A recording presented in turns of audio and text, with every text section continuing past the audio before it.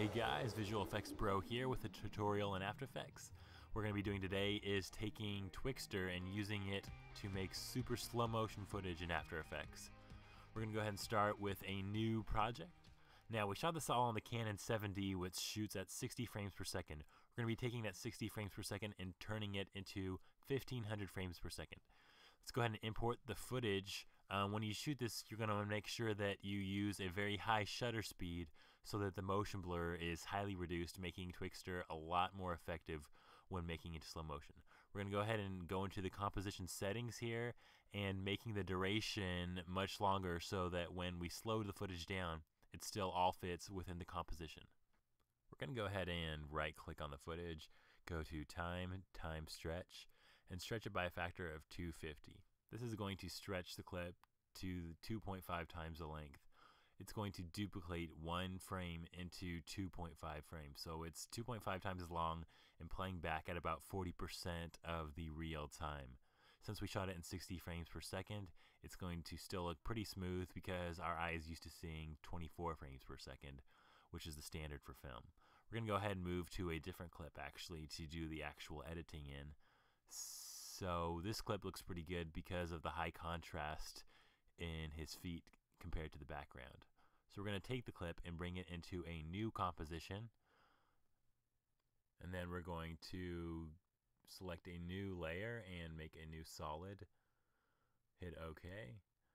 We're going to apply the Twixtor Pro to this new solid. We're going to change the input frame rate to 23.967 frames per second. Let's go to the color source and change it to our source file, which in this case is Water Twixtor. We're going to make the speed 10, which will bring it to 1500 frames per second. We're going to change the frame interpretation to motion weighted blend. Then we're going to change the warping to inverse with smart blend. Let's go ahead and take a look at the results and see what we've got so far. We're going to render out the RAM preview. It looks pretty good. We can see a little bit of warping as the foot gets closer to the water. There's a few ways that we can minimize this warping.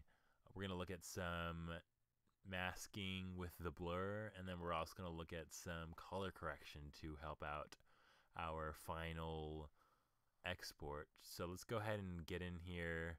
What Twixtor basically does is makes its own unique frames from the frames you give it.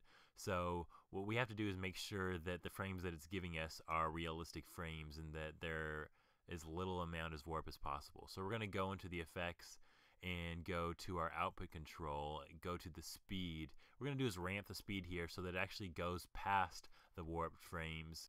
If you've ever seen 300, it'll be a similar effect where the speed ramps from slow motion to fast back to slow. So what we're going to do is keyframe the speed here and then set another keyframe past the point of warping. We can see here that it's pretty bad when he enters the water, but after a couple of frames it starts to look a lot better. So we set another keyframe there because that's where we want it to return back to the slow motion.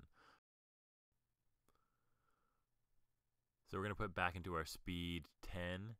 So basically what it's doing is starting off playing at 1/10 of the original composition speed, then it speeds up to about 500% of the original composition speed, then slows down. We're going to change these keyframes to keyframe assistant easy ease, making them ramp a little bit more smoothly.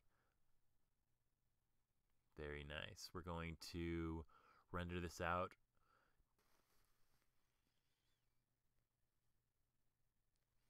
Not too bad. We can see that we've ramped past the point of distortion here. Another way of removing distortion is adding a new adjustment layer on which we're going to put a soft blur. So let's type in fast blur here, add it to our adjustment layer. We're going to make it about 5 or 6, add that to our adjustment layer.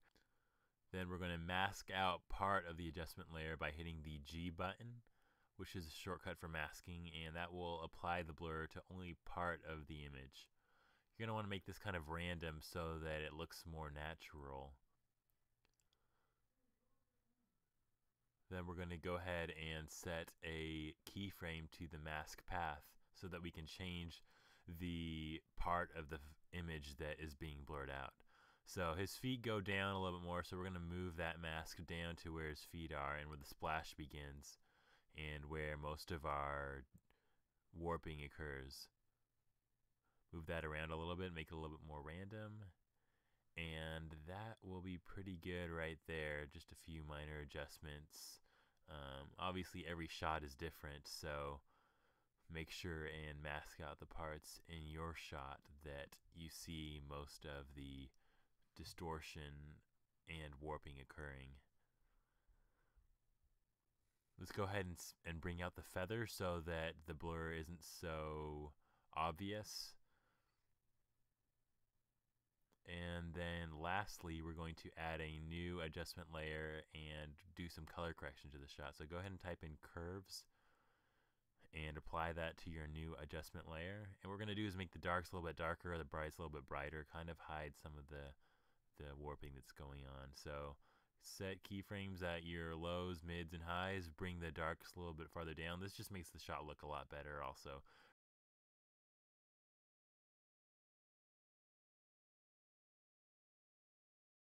Bring up those brights, and that looks pretty good right there. So we're going to go ahead and render out this last shot, and